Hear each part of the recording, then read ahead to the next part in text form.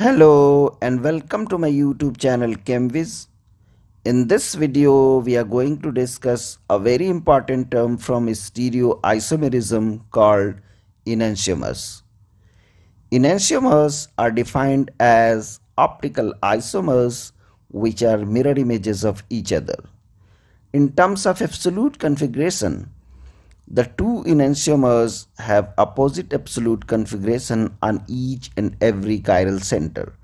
For example, L-lactic acid and D-lactic acid. They have the same molecular formula, the same connectivity of atoms and groups, but rotate the plane of polarized light equal in magnitude but opposite in direction. So, they are optical isomers. We can see here that they are mirror images of each other. So they are enantiomers. There is only one chiral center. L-lactic acid has S configuration while D R. Thus, we can see that the two enantiomers have opposite absolute configurations. I am not going to discuss how to find absolute configuration in this lecture, as I have made separate video for that.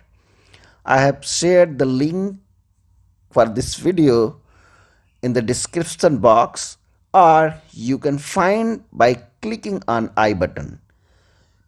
You can use this method to find the relation between two optical isomers when they are drawn differently. Next example, L-tartaric acid and D-tartaric acid.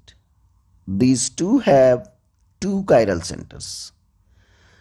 L-tartaric acid rotates the plane of polarized light towards the right, so it is called plus tartaric acid, while D-tartaric acid rotates the plane of plane polarized light towards the left, so it is also called minus tartaric acid.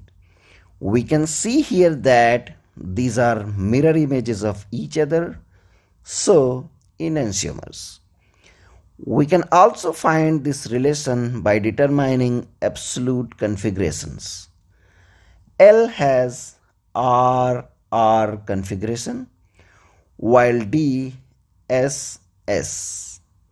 Since they are optical isomers with opposite configuration on each chiral center, so they are enantiomers.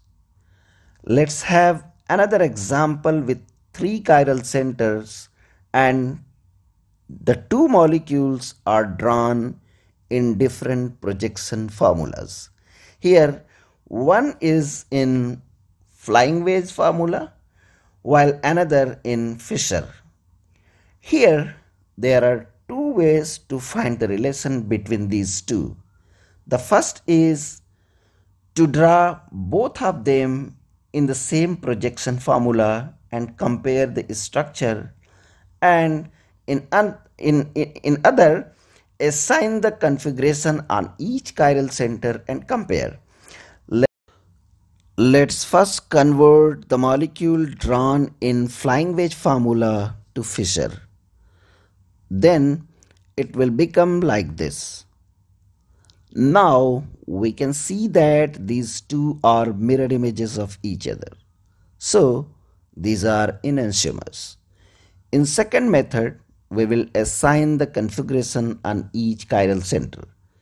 The configurations in the left side compound are 2R, 3S, 4R, while in the right side compound 2S, 3R, 4S.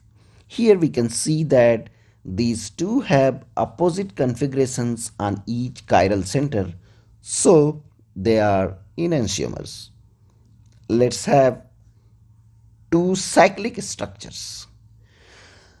They are drawn in the same fashion.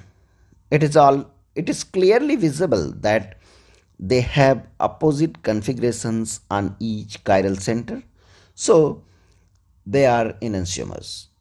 In other way, if we rotate the right side compound about this axis through 180 degrees, then it will give this structure.